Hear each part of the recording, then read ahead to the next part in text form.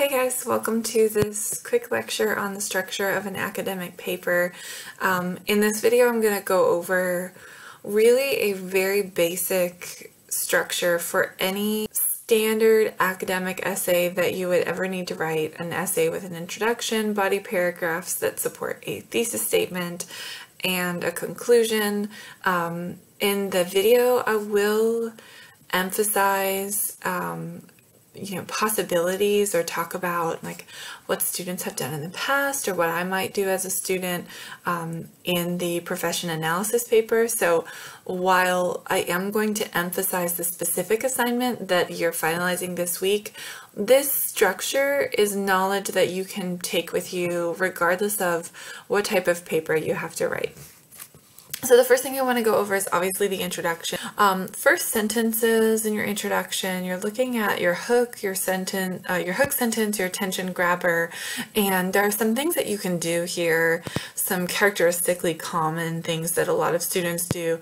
You can present a shocking fact or something that's surprising, something that's like really interesting to you maybe. You can tell a story. I think that for the most part the consensus is to make sure that you don't put I anywhere in your paper, and that's certainly the case for this paper here. So if you're telling a story, it should be something about someone else. It really shouldn't be a personal story. Now I've had students ask me, is it okay if I tell a personal story because I think I have something really relevant and I think it goes well here? And my answer is generally yes, because there are definitely scholars who put in a quick personal reference at the beginning of their papers, but you have to make sure that you're doing it for a purpose, and that when you include I, and again in a very, very limited way, it's not to back up any kind of argument, it's just to introduce ideas and kind of explain the context of an argument, say. You can ask a question. This isn't my favorite form of a hook sentence, but I don't think it's a terrible one. Whatever question you ask, you just need to make sure that if you don't directly answer the question by the end of your paper, your reader has a better understanding of how they themselves would answer that question. And then something else that you can do to start your papers is give a quote. This is my absolute least favorite way for students to begin a paper. That's why you see an asterisk here, because I think the problem with it is a lot of students will just pull a random quote that isn't very meaningful and then jump into an introduction, and had that quote been left off, the introduction would still be just as good, if not better. So the asterisk is here to kind of just remind you, if you're going to begin a paper with a quote, that quote needs to be referenced again somewhere else in your paper, not copied again, but you have to come back to it in some way. Your reader has to understand the value and merit of that quote being incorporated into your introduction. It can't just be like a name drop type quote. It has to be connected very strongly to the content somewhere before you end that paper. Once you've given your introduction's hook sentence or attention grabber, you can move into background information. Essentially, the essential question that you have to answer in this middle section of your introduction, and this is the part that students say, they have trouble with, that they need help like developing their introduction. What does your reader need to know in order to better understand the ideas that you'll present in your body paragraphs? And so for the specific purposes of your profession analysis paper, the things that your reader needs to know is there's two big parts. Your reader has to understand what primary source you're looking at. And so in this case, it's good to just provide a very short summary of your movie or your TV show. But they also have to understand why you're analyzing that primary source. So it's important to provide a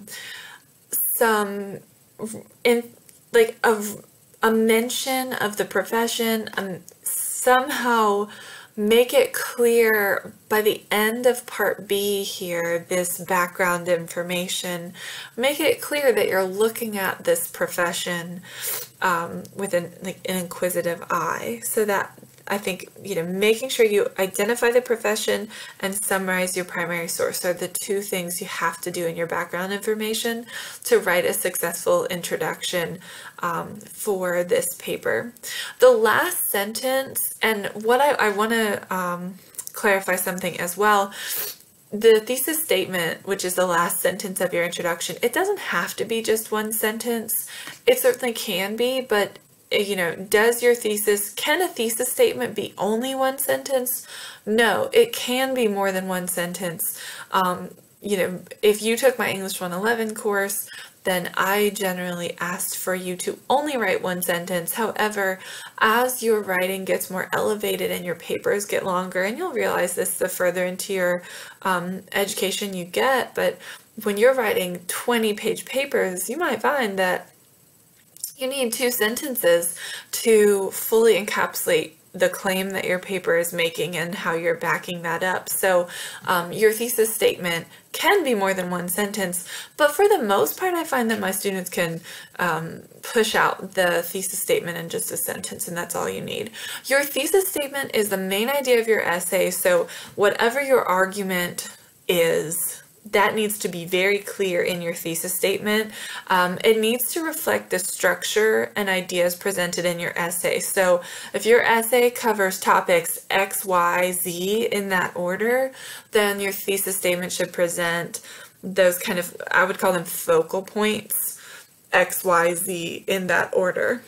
And then the other thing I want to talk about briefly is that your thesis statement has to be a statement. Can't be a question. A question is not an effective thesis statement, but your thesis statement has to make your claim, make your argument, state the main idea, but not be a statement of intention. So I want to spend just a couple of seconds talking about what a statement of intention is.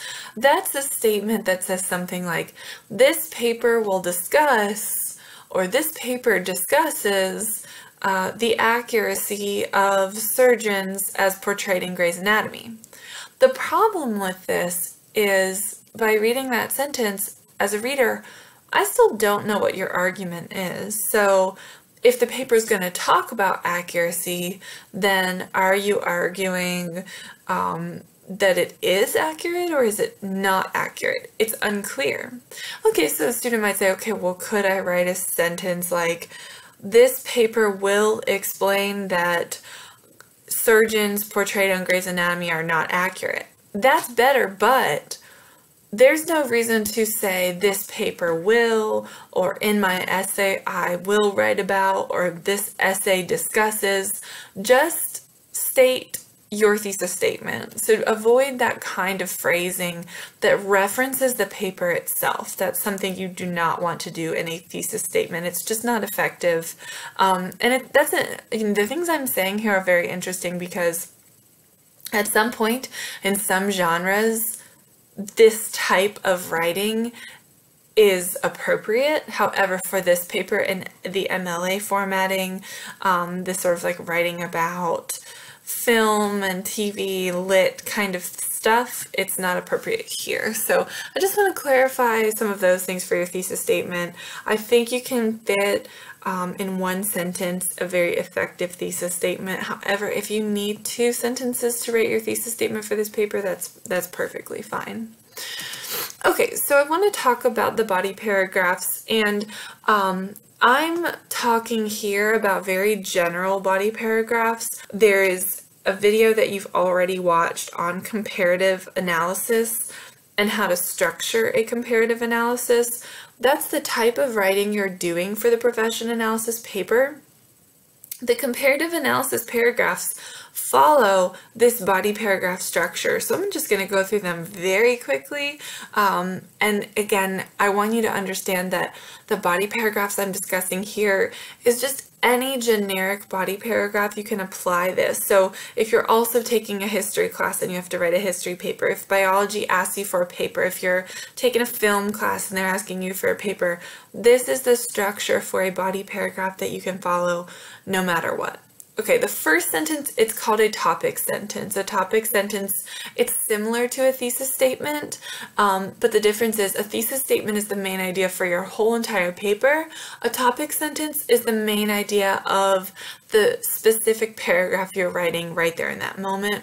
And it usually is going to have sort of like a keyword or a key phrase that's repeated in the concluding sentence of that paragraph, just to kind of frame your paragraph. So you'll see A and C here, topic sentence and concluding sentence. A picture, you know, you have your house, you have a picture, it's in a frame. The frame is your topic sentence and your concluding sentence. Your topic sentence should always be written in your own words. Don't ever begin a paragraph by doing any of the following. Don't start a paragraph by quoting someone else's ideas. Don't start a paragraph by paraphrasing or referencing a source. You can do that in the very next sentence, but just hold off. Your topic sentence should be your words alone. And then you're going to have something like, and I say second through fourth sentence here. Does that mean all body paragraphs only have something like 6 sentences? No, that's not true at all, but it's a good estimate. So in the middle of your paragraphs, whatever is not the first sentence and whatever is not the last sentence, you're giving supporting details. There are many different types of supporting details, and some of them are appropriate for some papers and not appropriate for the others. So unless you're writing like a personal narrative, then a personal story about yourself is not going to be appropriate. But if you are writing a personal narrative, it could be okay. If you think about this paper, one of the questions that I get a lot from my students is, if I work in this job, can my experience count as evidence or support for my arguments? My answer is no, because you want to be as objective as possible, and bringing yourself and putting yourself as support for your argument really blurs the lines between an effective argument versus just you, well, an ineffective argument, because just because you had this experience doesn't mean enough. There needs to be more objective forms of comparison here in your comparative analysis paper. So this middle section of the body paragraph is just how you're supporting your main idea, how you're supporting your topic sentence, because that's the main idea. You can use examples, quotes from research, explanations, elaboration, logical reasoning, facts, statistics. Again, refer to the comparative analysis video for specifics on how to do this. In your scene suggestion paragraphs, it's all about summarizing that scene and breaking down what you're seeing there. In your accuracy argument paragraphs, you're pulling out your source material and you're saying, okay, you know, this is accurate. Look at all this proof to support that. And then you're going to end on a concluding sentence, and that's the main idea of the paragraph, rephrased, recapped. Again, try to use that keyword. And another thing, same with the topic sentence. Don't quote, don't paraphrase. The concluding sentence should not be a quote, and you want to end on your own words. So it shouldn't be any specific detail. It should be going back to the main idea, big, broad concept, overview style. Again, think of a picture frame. The picture has all of the details, the colors, the specifics. The frame is just holding it in place, and that's what your topic sentence and your concluding sentence are doing. The conclusion is the paragraph that I feel like a lot of students have questions about how they can better develop their conclusion.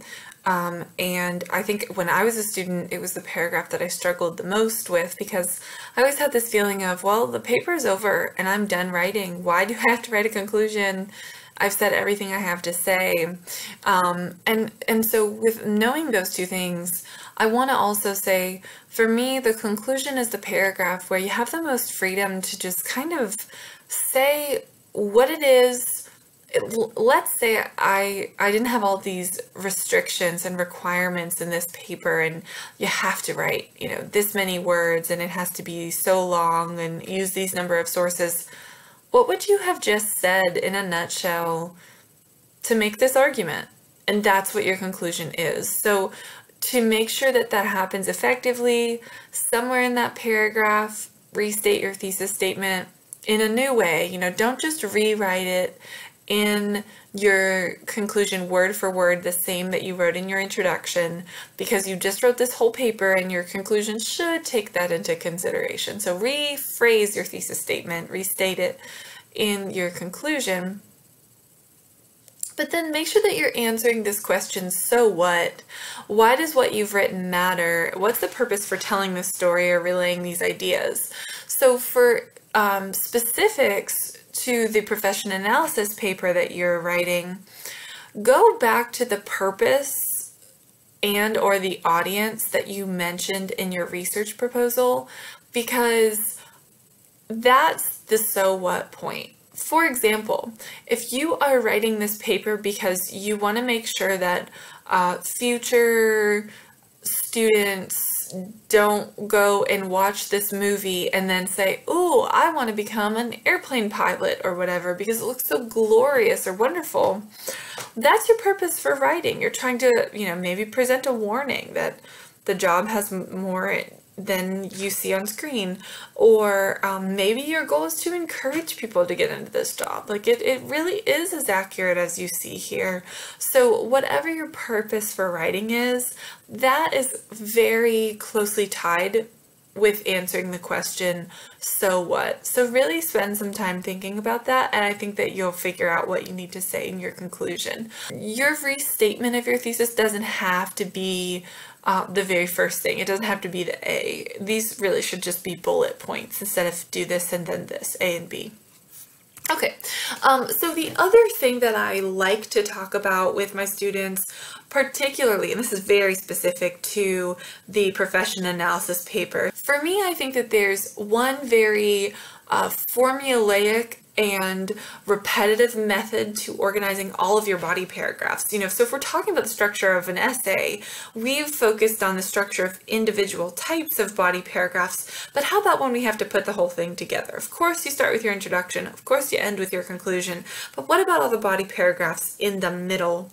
And I think there's two organizational methods, although there are probably many, many more than that, but I'm lumping a whole bunch into one type. So for the profession analysis paper, where your goal is to show scenes and like topic type scenes of a movie or TV show, and argue as to whether what you see on screen is accurate or not, specifically regarding a profession and how, like, if someone's performing their job or what it's like to have that job, then you start with your introduction and you pick the topics and you just alternate back and forth. So for example, under method 1, you will see the introduction and then you will see a comparative analysis segment. First, show that scene, write your body paragraph for the scene analysis.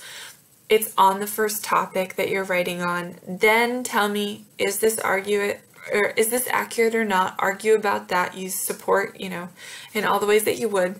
Same topic. And then you just go into the next topic. Show a scene. Is it accurate or not? Next topic. Show a scene. Is it accurate or not? And you'll notice that these are just chunked out in paragraphs. So scene is a paragraph. Accuracy argument is a paragraph. New topic. Scene is a paragraph. Accuracy argument is a paragraph. New topic. Scene is a paragraph. Accuracy argument is a paragraph. This method is for someone who is very formulaic. You like that nice chunked out structure that is somewhat repetitive. Your reader 100% knows what to expect. If I were a student writing this paper and I had chosen very good topics to analyze or worthwhile topics to analyze, where I had a lot of content and a lot of stuff to say, method 1 is how I would organize this paper. I think it's possibly the easier organization.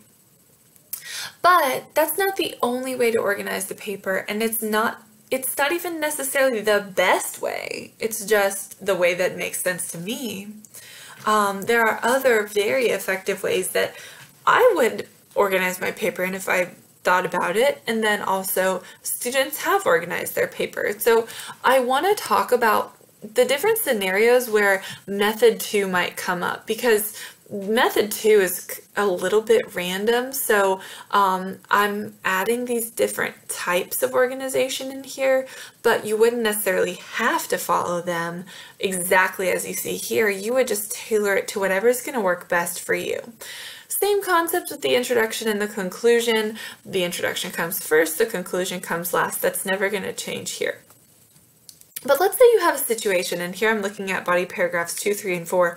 Let's say you have a situation where you have two different scenes that go really, really well together, but they're not necessarily showing the same thing. Or alternatively, you have one scene that's showing two different aspects of the profession, but it's happening right there in one scene. So it doesn't make sense to talk about that scene, move away from it, analyze your accuracy, go to something else, go back to that scene. It's more effective and more clear for your reader to just cover the whole scene right away. And so that's where you can have two different paragraphs coming into play, where you show the specific parts of the scene that are relevant to one topic, move on and show the other parts of that scene that are relevant to the second topic, again assuming these are kind of connected, and then write a paragraph on accuracy for both topics 1 and 2. So this, again, this paragraphs 2, 3, and 4 that you see here would be a situation where you feel like you have more than one scene showing something different. You have one scene showing two different concepts, but they're so closely linked that it doesn't make sense to talk about them separately. And then I just go into, like, again, a standard comparative analysis. There's one scene and one accuracy argument. But with body paragraph number 7, this is a situation you might run into as well, where you feel like you have a scene to analyze and you feel like you have an argument to make regarding accuracy, but you don't really feel like you have enough content to push that out into two different paragraphs. So for you, it might make more sense to just bundle it all together into one paragraph, and that's perfectly fine. And then you can go on to, another regular scene analysis, accuracy argument, comparative analysis segment with your final topic. Here in method 2, you see that you have less body paragraphs, but you still have 5 topics. You're still covering the same amount of content. Just to kind of show you some examples of that, here's this very repetitive formulaic organizational method 1. So let's say you're analyzing the profession of a detective on some show. You write your introduction. Then you have a scene where you show the detective talking about the case with their family. That's all a paragraph. Here's the detective doing this. You have topic, sentence, concluding sentence, and you're summarizing that scene. Move on to the next paragraph. Now you have to figure out an answer to this question. Well, in real life, do detectives talk about cases with their family? And then, say, well, whether they do or not, this scene is accurate or this scene is inaccurate. Then you move on to a new topic. Maybe that new topic is gathering evidence, and then you ask yourself, what role does the detective play at a crime scene? Move on to new paragraphs and new topics. You might show the luxuries that the detective has, car, clothes, house, and then ask yourself in a follow-up paragraph, well, is this accurate? Do detectives really make this much money? Again, move on to a new topic. This is my next topic that I selected randomly would be something like, the desk job, office duties of detective work, and comparing that to the reality. How real is the desk job version of the detective that they see on screen? Are they ever at their desk? Are they, is it accurate? Is it not? Moving on to the final topic and then to the conclusion. So again, very formulaic, very simplistic. Method 1 works for you if you have a number of topics that are all of equal value and equal weight that you want to address slowly throughout your paper. Then we have organizational method number 2, and I feel like this is the one that needs a little bit more explaining. So again, introduction to start, conclusion to end. What about those scenes that are connected? So here, I thought, could I have a paragraph showing a scene where a detective is gathering evidence from the crime scene, and then a follow-up paragraph where the detective is processing evidence at the lab, and then my accuracy argument is, okay, how much do detectives actually handle evidence? Because here I see them gathering evidence from the crime scene and processing that evidence. Is that even accurate? So for me, in asking this question, paragraphs 2 and 3, that topic, those scenes are very much connected to each other. Then I can move on to a standard scene suggestion, accuracy argument, comparative analysis. And then maybe I have a situation like this. Maybe it's not that I'm noticing my characters in my movie or TV show doing something. Maybe it's that I'm noticing them not doing something. Now in this case, I don't have a scene to talk about. I just have this statement that I figured they'd be doing more paperwork, and I don't see them ever doing paperwork. So because I don't really have much to say, that shouldn't be its own paragraph. So I'm just going to tie that right in with my accuracy argument paragraph and analyze how much paperwork real-life detectives actually do. In this example, I go back to that standard comparative analysis with 2 paragraphs, a scene, and an accuracy paragraph, and then I jump into my conclusion. So I feel like the bolded things that you see here in this example organizational method 2 are really the items that you're most likely to come across that are a little bit unique and wouldn't follow that standard comparative analysis segment. I hope that this video has been helpful in helping you kind of figure out that you have a lot of freedom in organizing this paper, but you still have to follow the conventions of academic writing. So if you have any questions, definitely let me know. I also want you guys to, if you haven't already or if you need a refresher, make sure that you check out the comparative analysis video. It's probably going to be helpful for you to maybe go back in and watch that MLA video so that you have all of the citations and stuff correct. If you have questions, definitely let me know. Otherwise, I hope you guys have a good week.